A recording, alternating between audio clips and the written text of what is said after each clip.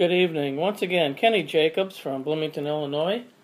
Going to do a video this evening talking about current events as it relates to Bible prophecy. And first of all, if you're watching this video tonight and you are not saved, if you have not committed your life to Jesus Christ and following Him, and you do not have the assurance of salvation, it is my prayer that you will watch this video with an open mind and an open heart and with ears to hear. And then consider subscribing to my channel and just looking for these daily videos and just keep watching them and allow God to speak to your heart. I know the things I talk about on these videos, if you're not a believer, seem incredible, they seem impossible, they seem crazy. And people that watch these videos who are unsaved tend to think of people like me as crazy. But I'm here to tell you, I'm doing these videos because I care about you. I do not want to see you left behind. I do not want to see you lost. And I am telling you the truth. The prophecies of the Bible are coming to pass at an alarming rate every single day. God's word is sure and true, and Jesus Christ is your only hope. Again, if you are not saved, just please, you found this video for a reason. God, I believe, led you to this video. And I just pray that you will, again, consider watching these, watch it all the way through, watch it with an open heart, open mind. And it's my prayer that God will speak to you through this. We are absolutely living in the last days. There are so many prophecies coming to pass right now exactly the way the Bible said they would. And you haven't seen anything yet. This world is going to get crazier and crazier, more and more violent. Wars, rumors of wars and pestilence, famine, earthquakes. It's going to get really, really bad. There's going to be a one world government, one world religion, and eventually a one world monetary system. And if you do not participate in that one world monetary system known as the mark of the beast, you will not be able to buy or sell. That's where this world is headed. And again, I just pray that you will watch this with an open mind. Now, I always like to share some scripture. I'm going to do that right away because I got a bunch of news stories to go over tonight. And they're just getting more and more important every day, these news stories that are happening.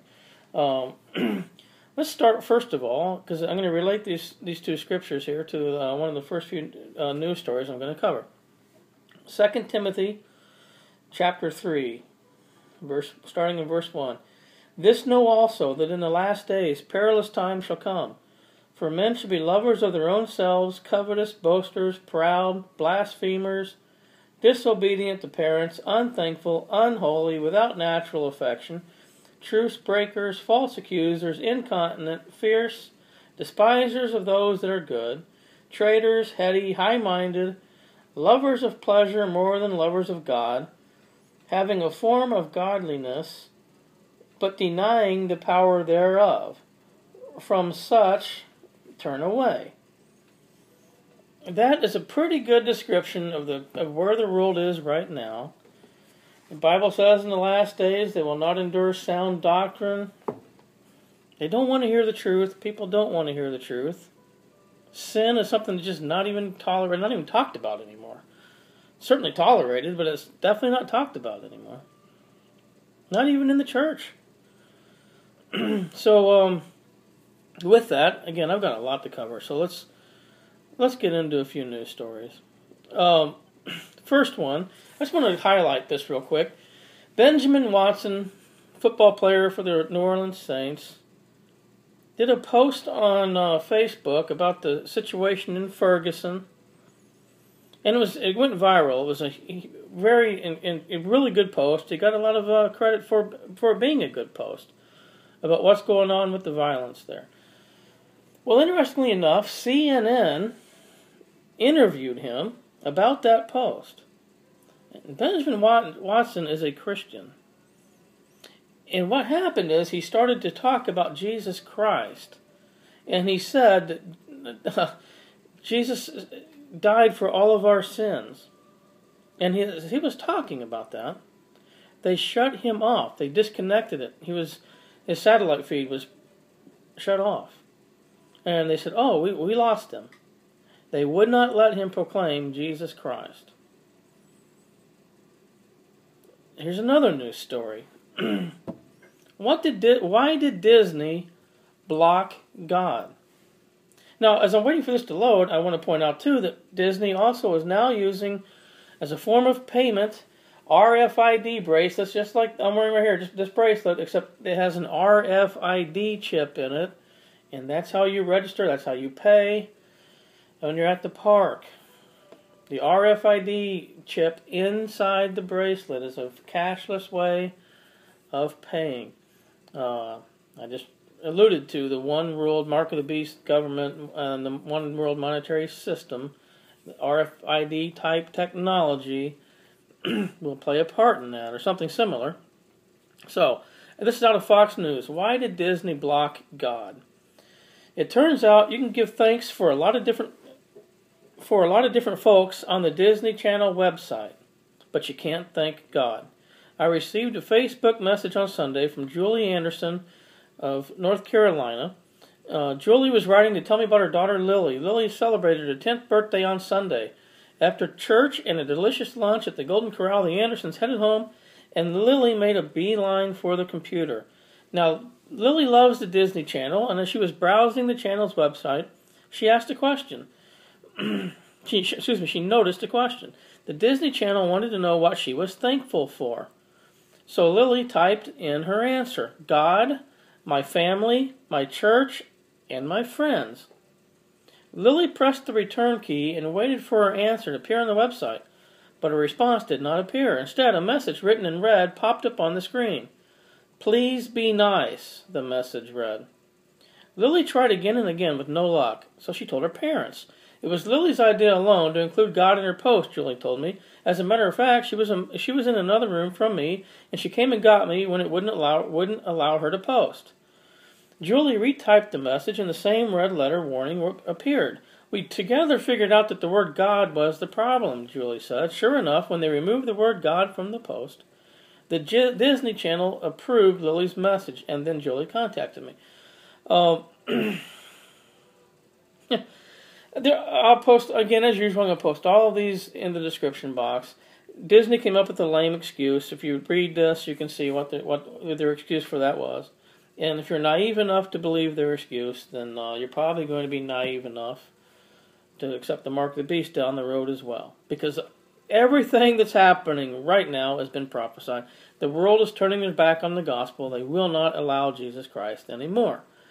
And you think it's, I'm amazed that people can't see this. There's school shootings. It's crazy. If I try to go to a kid's school during the weekday, it's the security trying to get in there just to get into the office to leave something for them or pick something up is crazy. Why is that? Because they're not safe. Why aren't they safe? Because we've removed God from the schools. And to make matters worse, a school district down in Florida is now allowing satanic pamphlets and coloring books to be passed out in the schools. Satanic ones.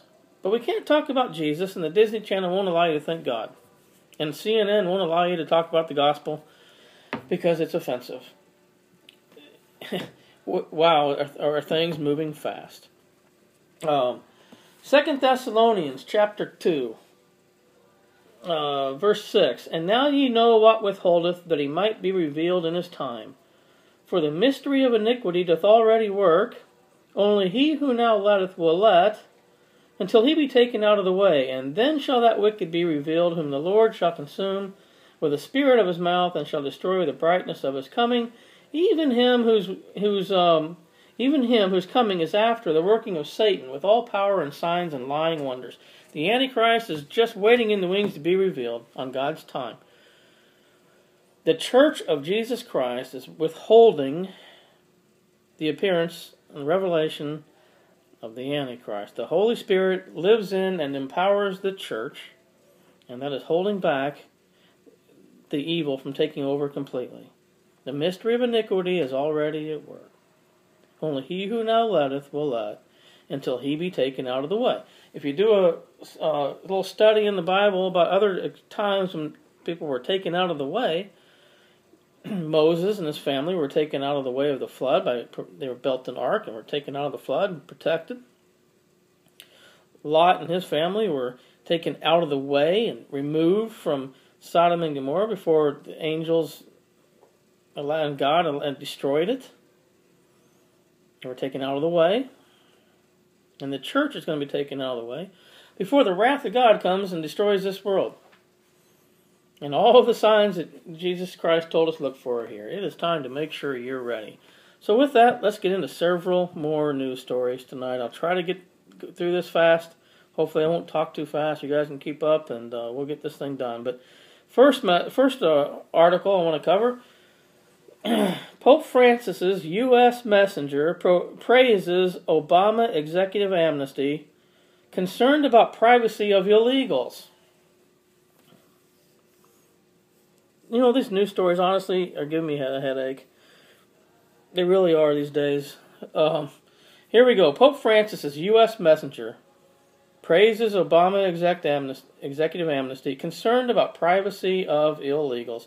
On Sunday, the Chicago Archbishop, who has been described as Pope Francis's American messenger, praised Barack Obama's executive amnesty and expressed concerns about the privacy of illegal immigrants who will be coming out of the shadows. He stated that the bishops in the United States are very much in favor of action being taken to protect people who need to come out of the shadows. It's been too long of a time for people to wait for comprehensive immigration reform, and so we see this as an important first step to jumpstart what's happening. He's also concerned about the privacy of illegal immigrants, worrying that illegal immigrants may be deported if a future president reverses Obama's executive amnesty. My concern would be that we would have a policy and a procedure that would have a confidentiality provision, because if people come out of the shadows and sign up and give their names and information, and they want to make sure that it's going to be protected in the future, should the executive order change by another administration. When asked about his recent remarks, he said, "The work of comprehensive immigration reform is not important because it's on my agenda, but because it's on God's," he replied.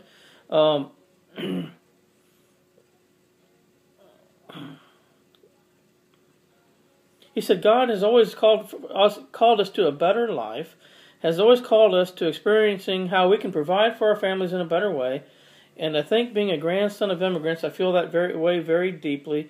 He goes on to basically talk about how God would be for these illegal immigrants and that we need to take care of them. Well, I think God would support legal immigration, but I can't find too many instances, if any, in the Bible where God promotes anything illegal. And it's just very interesting because this illegal immigration thing, this amnesty thing, it's the same thing Pope Francis is promoting, and he's been promoting it in Europe to the EU. It's another case where Obama and Pope Francis are promoting a lot of the same agenda. Let's go to another news story. Liberal or conservative, goal of World Meeting of Families is unity.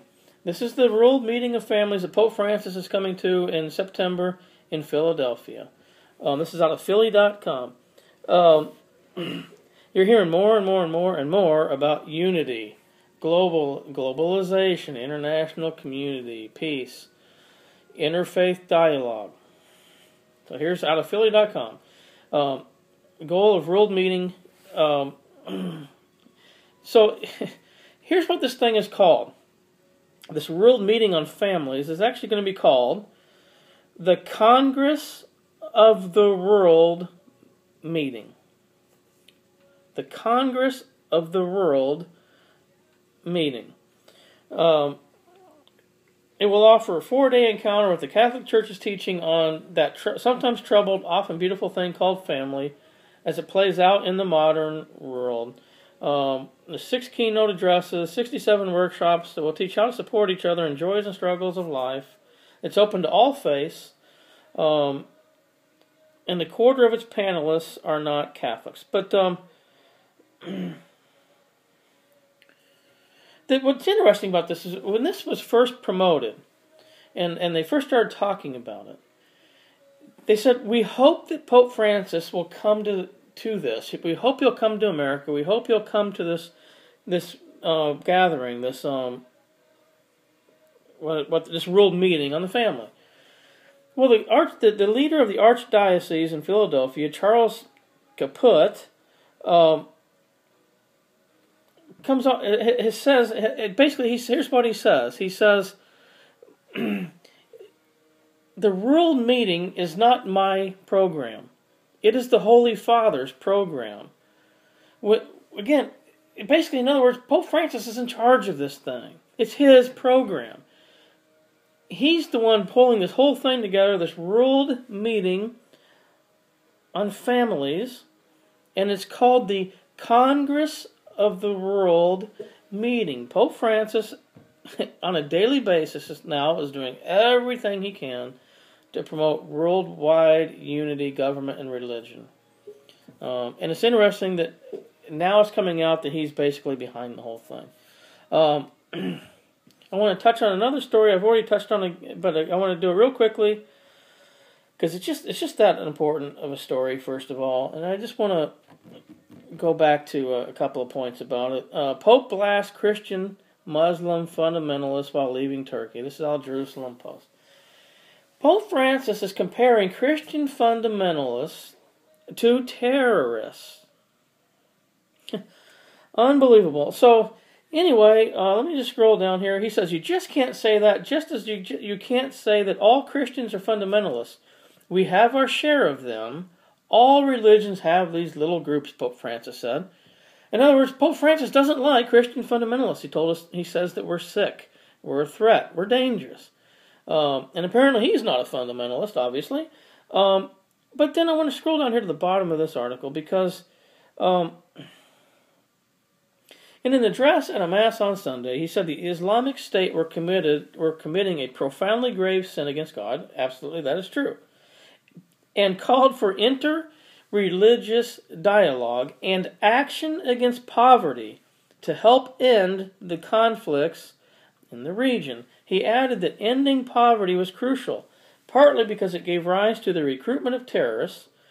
Francis has in the past said that while it is lawful for the international community to use force to stop an unjust aggressor, lasting solutions must be found that tackle the root cause of violence. He seems to think that this jihadist movement in the Middle East has to do with poverty, and it has nothing to do with poverty. It has to do with the spiritual warfare between God and Satan, Christianity and Islam, and the Jewish people. That's what it's about. It has nothing to do with poverty, but Pope Francis is using this as a way to, again, promote the one world government, the one world religion, eventually the mark of the beast system, and control of the resources. And I'm going to be talking a lot more about that as I go into some other news stories tonight. Times of Israel. Abbas decides to go it alone. Mahmoud Abbas, president of the Palestinian Authority. He has effectively closed the door on negotiations with Israel, but Hamas has little cause to rejoice. Fed up with what he views as American procrastination, Israeli intransigence, and Hamas duplicity, Mahmoud Abbas has decided to go it alone. The PA president stood before members of the Arab League in Cairo on Saturday to deliver a seminal speech of disillusionment. He outlined his plan for a series of unilateral moves in the coming weeks, joining international treaties, applying the precepts of the Fourth Geneva Convention to the Palestinian territories, purportedly banning settlement activity under international laws of occupation, acquiring a UN Security Council resolution recognizing Palestine on the 1967 borders, and prescribing a timetable for Israel's withdrawal, and finally asking UN Secretary-General Ban Ki-moon for a comprehensive vision on the international protection of the Palestinian people.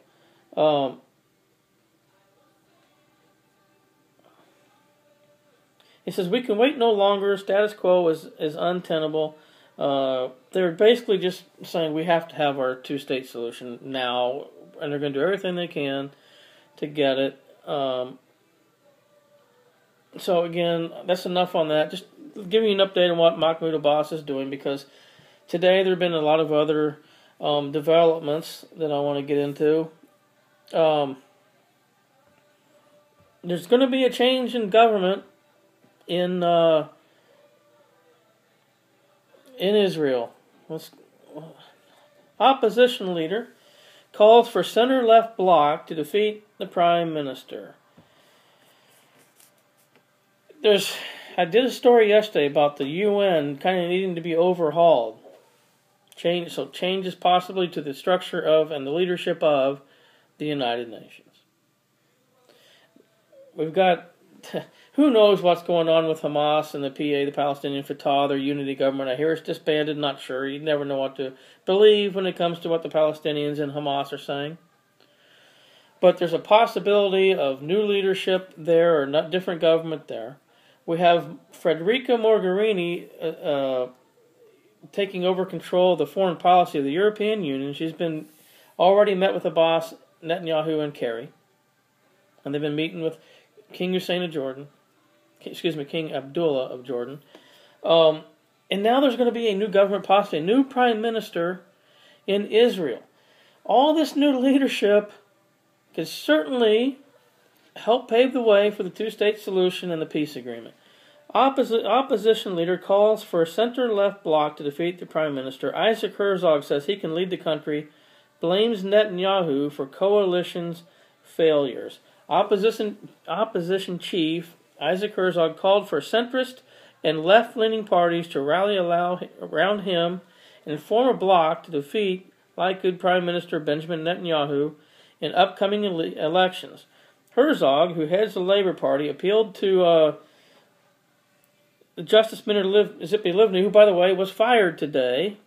There were a couple of major firings within the government of Israel. So there's elections coming. There's some big changes coming. He says, I am capable of replacing Netanyahu. I will do everything in order to establish a bloc before the elections, he said in an interview. Herzog's comments came with the government on the verge of calling early elections on the less than 2-year-old coalition, as the less than 2-year-old coalition collapsed amid infighting between Netanyahu and Finance Minister Yair Lapid. But Lapid and Tzipi Livni were fired today. It's very interesting that there could be a new prime minister, new Knesset leaders in Israel, with all the call for the two-state solution and the resumption of the peace talks. Again, gosh, there's so much going on. And it just keeps getting, these news stories are unbelievable. Let's go to the next one. Quartet envoy Blair. Blair, in this sense, is Tony Blair. Quartet envoy Blair. Overcoming differences of faith, key to resolving Mideast political issues. Here we go again. Interfaith dialogue. Coexistence. Leading to peace. Tony Blair getting very involved in this. Tony Blair has his Tony Blair Faith Foundation. All right. Unbelievable. All right. It says President Rivlin, he's the president of Israel, meets with Mideast Quartet envoy Tony Blair in Jerusalem. The key to resolving the conflict between Israel and the Palestinians is cultural acceptance across the boundaries of faith, Tony Blair, the Middle East envoy of the quartet, told President Reuven Rivlin on Tuesday. Although the two have met on many occasions, this is the first time that Blair had called on Rivlin since the latter became president. Blair said that he believed that crossing the boundaries of faith is the central question of the region, and that if this can be achieved, the political problems will also be resolved. It was Rivlin who initially raised the faith issue, saying that although Israel has no war against Islam, there are, unfortunately, extremists on both sides who think that there is a war between Jews and Muslims. This is the homeland of the Jewish people and everyone born here, said Rivlin, indicating the inclusiveness of all minority groups whose members are Israeli by birth. We are destined to live together, and you are doing so much. He says to Tony Blair, we are destined to live together, and you are doing so much to bring us to a reasonable way of thinking of how to find a way to live together in peace and with open borders. He said he wanted to emphasize appreciation for Blair's efforts for the people of Gaza who are being held hostage by Hamas. Blair responded that Rivlin's words on coexistence have resonance not only in Israel but throughout the world, and said that the issues that occupy Israel's interests occupy his own, primarily improving the living standards of the Palestinians and the security of Israel. He pledged that whatever the political differences and challenges of the region, he will continue with his work. So we've got Pope Francis, we've got Tony Blair, we've got Federica Mogherini out of the EU, we've got John Kerry, we've got King Abdullah, and now we've got President al-Sisi from Egypt, all getting involved, calling for the peace agreement and the two-state solution. If you're new to Bible prophecy, if you haven't found my channel before, this peace agreement is right out of Daniel, chapter 9, verse 27, when the Antichrist shall confirm a covenant with many for 1 week, which is a 7-year period of time, known as the time of Jacob's trouble, or Daniel's 70th week, leading up to the return of Jesus Christ. And it is an agreement that will agree to provide for peace and security to Israel. It's going to be involved in this two-state solution, and we're seeing it in the news every single day. All right. It just keeps going, guys. Check this one out. Ghana team. UN. Ghana teams up with the UN-backed alliance to facilitate cashless society. Remember, I started off this video talking about the one world government, one world religion, one world monetary system. It'll be a cashless society. The government of Ghana is taking steps toward enhancing fiscal transparency and promoting the financial inclusion of its citizens by committing to a UN-backed initiative that supports countries' transitions to electronic payments, a UN statement said on Tuesday. The statement, obtained by Payne in New York, said that the assistance of the Better Than Cash Alliance, which is hosted by the UN Capital Development Fund, the Ghanaian government would focus on transitioning forms of government payments to electronic ones, beginning with the digitization of government workers' salaries. It said that the government subsequently plans to expand the use of electronic payments to the livelihood empowerment against poverty. Remember, Pope Francis is blaming poverty on the Mideast turmoil. Barack Hussein Obama says he has a plan to eliminate poverty within 10 years. Based on what he's been doing to our economy, I don't quite think I believe him, but that's what he says he has. Barack Obama working on poverty, eliminating poverty. The UN trying to eliminate poverty. Pope Francis trying to eliminate poverty. So this is the Livelihood Empowerment Against Poverty Social Welfare Program, with the hope that the 71,000 Ghanaian households will reap the benefits of transparency, cost savings, and financial inclusion. Ghana's digital innovation is renowned and is reflected in this commitment to transition away from cash in all government payments. Evidence and the experience of our members shows that electronic payments have great potential to increase people's access to financial services when designed appropriately, and we look forward to seeing greater inclusion in Ghana. There is also strong evidence to show that integrating digital payments into the economies of emerging countries, such as Ghana, will promote broad economic growth and individual financial empowerment. So somehow they're going to try to convince everybody that going cashless digital money is going to somehow eliminate poverty and empower everybody. How many more ways can they try to promote the cashless society? All right, let's go to another news story. Lima Conference set to write history ahead of 2015 climate deadline. Here's another UN program, United Nations in Ghana, trying to help them go cashless, promoting that to eliminate poverty. The United Nations has a conference in Lima, Peru, about climate change.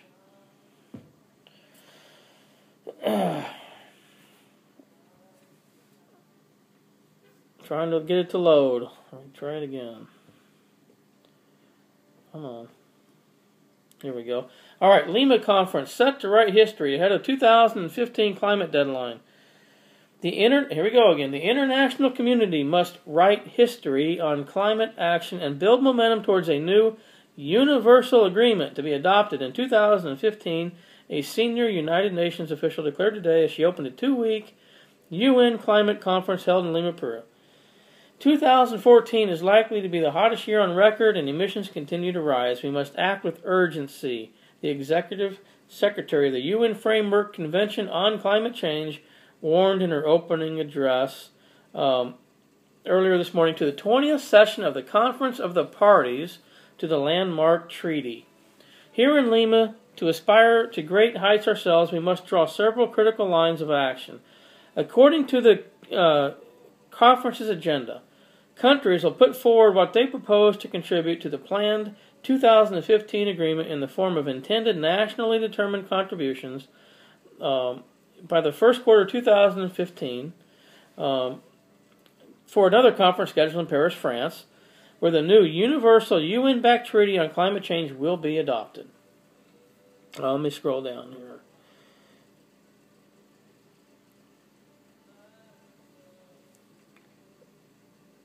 Let me just go down here to the very, very end of this. It says, we must consolidate progress on adaptation to achieve political parity with mitigation, given the equal urgency of both. We must enhance the delivery of finance, in particular to the most vulnerable. Finally, we must stimulate ever-increasing action on the part of all stakeholders to scale up the scope and accelerate the solutions that move us all forward faster. With success in these areas, it can set the stage for a strong Paris Agreement and increase ambition over time, ultimately fulfilling a long-term vision of climate neutrality in the pursuit of development that is truly sustainable for all. That's the key phrase of this whole article. Sustainable development. This is a conference being ran by the United Nations. If you do not know anything about Agenda 21, let me read you what they are. It's United Nations Sustainable Development. That's what the phrase was used into that article in this conference in Lima, Peru. I've been talking about combating poverty. Here's their Section 1, Agenda 21, Social and Economic Dimensions. International cooperation to accelerate sustainable development in developing countries and related domestic policies. Combating poverty. Changing consumption patterns. In other words, they want to change how we can buy and sell things and what we have access to, how we can use our resources. Mark of the beast. Can't buy or sell without it. Demographic dynamics and sustainability. Protecting and promoting human health conditions. Promoting sustainable human settlement development. Integrating environment and development in decision making. Who gets to make all these decisions about how we use our resources, where we can live, what we can buy, how much we can eat? Eventually, the false prophet and the Antichrist, the one world, new world order. Section 2, conservation and management of resources. Protecting the atmosphere. Integrated approach to planning and management of land resources, combating deforestation, promoting sustainable agriculture and rural development.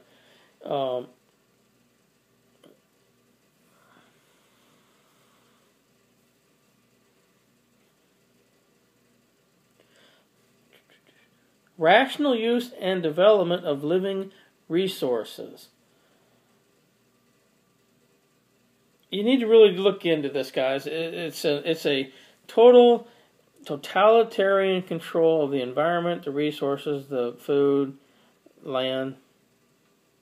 And look at what Obama's doing. Look what Pope Francis is doing. Look what Tony Blair's doing. It's all coming together. This Agenda 21 and the United Nations program. It's a global, international community program to control our resources. It's not a good thing. All right, I have 2 more news stories out of the Arutz Sheva today. Kerry hopes next Knesset. Where it happened? Kerry hopes next Knesset holds peace talks. Kerry calls on next Israeli government to negotiate after his previous talks torpedoed by PA. By the way, France also voted today to recognize Palestinian state. The UN Secretary of State John Kerry responded to Prime Minister Benjamin Netanyahu's decision to disband the Knesset. Kerry said that whatever government will be formed, he hoped it would be able to negotiate and move towards resolving differences between the Israelis and the Palestinians. That's enough on that. But again, like I said earlier with the other news story, the fact that there's going to be a new government in Israel, the Israeli people are willing to give up land. They want peace. Basically, at this point, at any cost, it seems, they want peace and security. 1 Thessalonians 5:3 says, "For when they shall say peace and safety, sudden destruction will come upon them."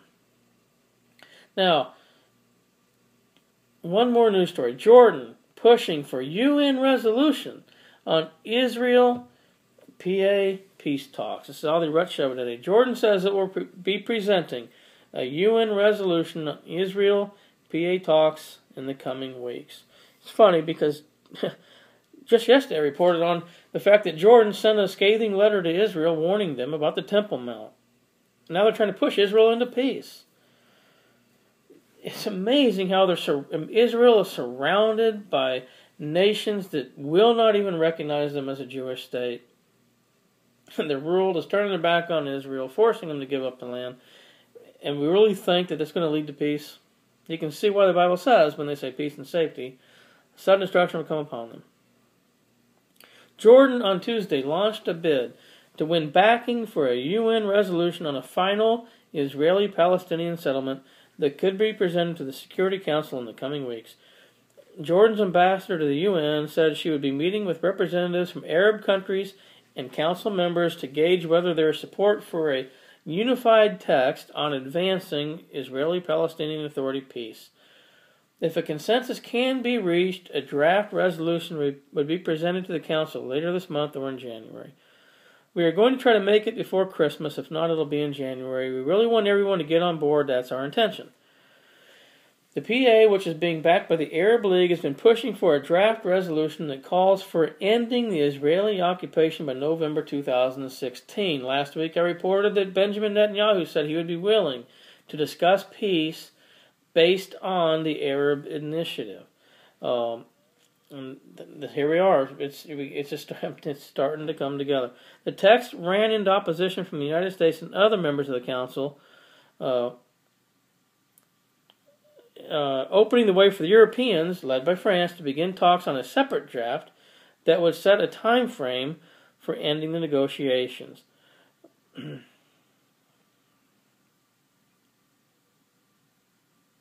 The French are moving more and more, trying to bring all the European colleagues together, and I think eventually they will succeed.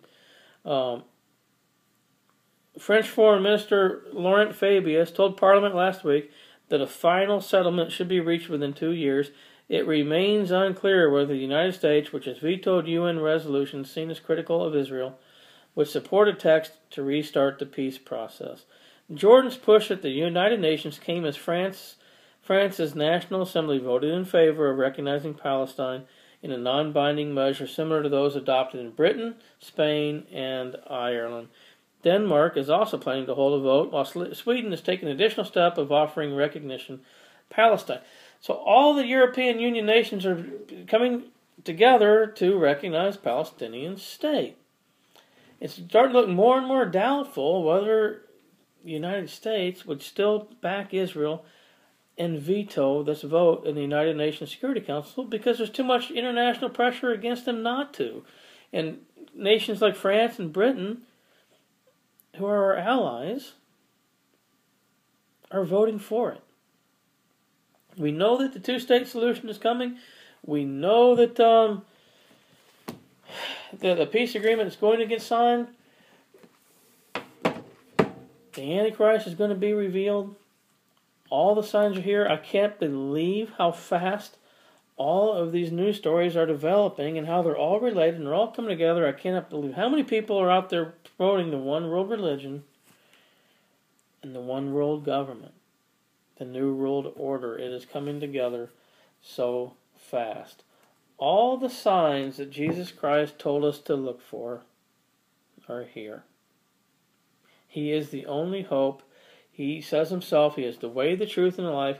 No man comes to the Father but by him. He told us he would come back, and he's given us the signs to look for, signaling his return. And he's going to return for his church. I read 2 Thessalonians about the restraining power, and I'm going to go to Revelation chapter 3, verse 10 real quick, and close it down with that. Because thou hast kept the word of my patience, I also will keep thee from the hour of temptation, which shall come upon all the world to try them that dwell upon the earth. Jesus Christ is going to return for his church. The question is, will you be going with him? Are you ready? If you are not, put your faith and trust in Jesus Christ. Ask him to save you, repent of your sin, and then keep looking up, because he is on his way. All the signs are here. God bless everyone.